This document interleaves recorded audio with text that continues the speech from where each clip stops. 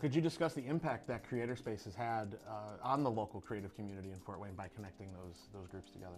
Yeah. So first off, we noticed just like the buy-in from the community was really well received. We try to keep our events always free and inviting to the public. And so we've had a lot of different community sponsors and a ton of local restaurants like J.K. O'Donnell's that have been so supportive of CreatorSpace and just making it like approachable to the creative scene here. And then, yeah, in addition to the community well receiving it, we've just noticed that a lot of people have been trying to make those connections outside of our events. And I've known a few people that have helped on video production shoots with each other, with people that they met at CreatorSpace.